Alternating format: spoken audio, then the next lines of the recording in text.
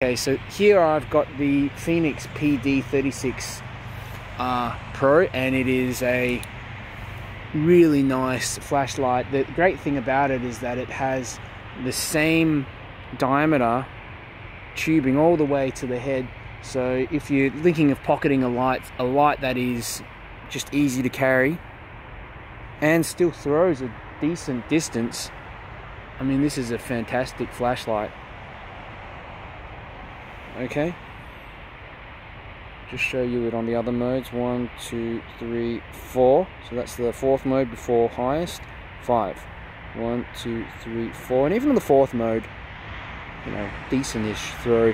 And you've got a lot of spill as well. Perfect beam. I mean, for considering it's got a smooth reflector, Fenix has really done a great job at making sure that beam is free of artifacts. Okay, I'm going to bring out the Fenix TK20R version 2 on the left, and on the right I've got the PD36R Pro. Okay, and you can see the TK20R throws a good distance further. Okay, it's not a huge amount, but that larger reflector, it makes a difference, that's for sure. Let's put it on tack mode.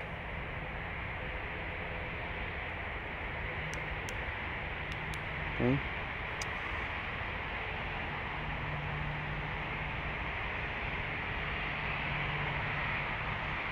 So TK20 PD36R Pro. Okay, and one thing I'm noticing is that the TK20 is taking a little bit longer to ramp down. The PD36R Pro really just ramps down a lot faster. There's just not enough heat sinking in the head to sustain the output for significant long period of time. But I mean, you can even see the TK20 is also starting to ramp down a little bit. Okay. Okay, now to bring out the Nitecore P23i, and I'll have that on the right, and I'll have the TK20 V2 on the left. Okay, so that's the Nitecore P23i, and that's the Fenix TK20R, and yeah, the Nitecore is throwing a bit further, but in person there's not a huge difference when I compare them. On a practical sort of level, there's not a huge, not really much of a difference.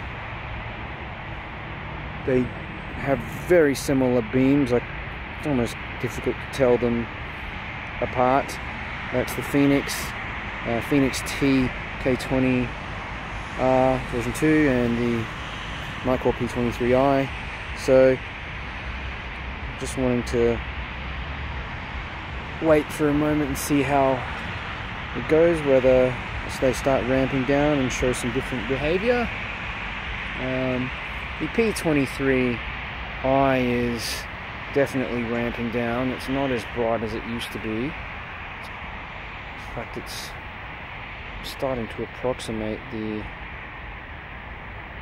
Yeah, but look at that, it's still brighter. Still brighter for sure.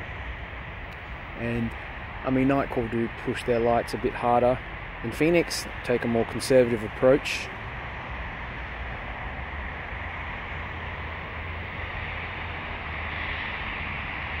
But you're probably going to get better runtime and better reliability out of the Fenix.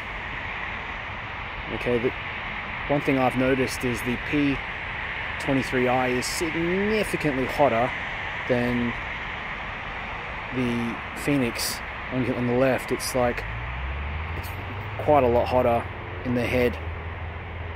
So that definitely they're driving the LED harder.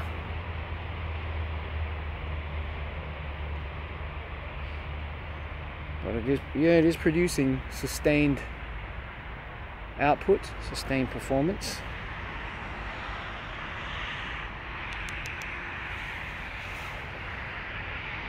Okay, finally we're gonna bring out the big guns, the Olight Warrior X3, and compare that to the Nitecore P23i.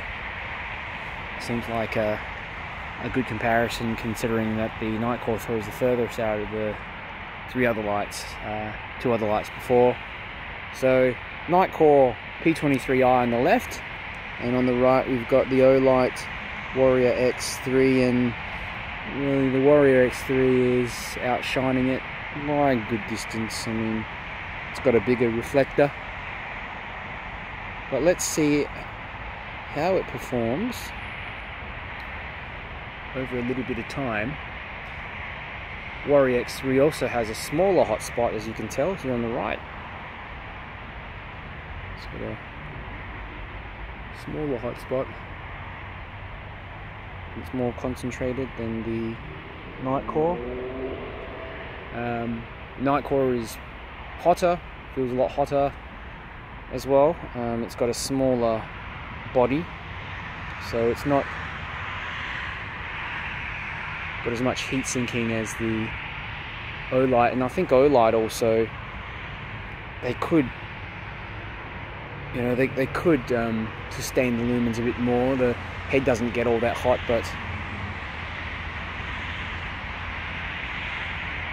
they've chosen a little more conservative path, and you know, the Olight is still going strong.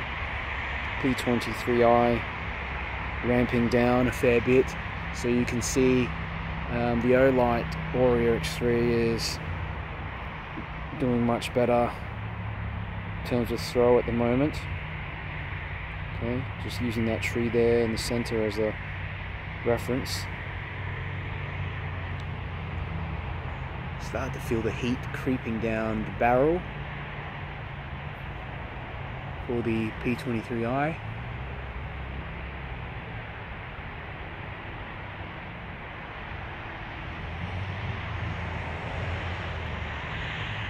Okay, really hot. That P23i is uncomfortably hot down the front near the head. Okay, the Warrior X3 is starting to ramp down, and I'd say they are, yeah, they're almost on par now.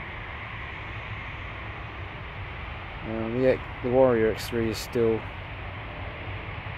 outthrowing it by a little though, but this is both of them step down, and still respectfully bright, but they need to step down, especially this P23i.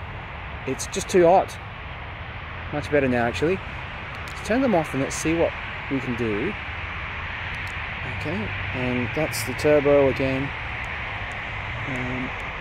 activated, and now you see the P23i is actually winning out, because the Warrior X3 needs a bit of time to recover, to reactivate, but the X3 is, it doesn't even feel warm really. It's slightly warm up the top of the head. Oh, there we go, it's reactivated its turbo. So yeah, you do have to wait for the light to cool down. It will not automatically activate the turbo, but yeah, this P23i is, it's getting uncomfortably hot near the head. I need to just change my grip on it, down the front of the battery tube. Yeah. That's also really impressive on Nitecores as well, because it's, if you really need to run it like that, it's able to perform. But that extra heat, is it something that you can deal with? Of course you can just ramp the light down yourself, step it down into another mode.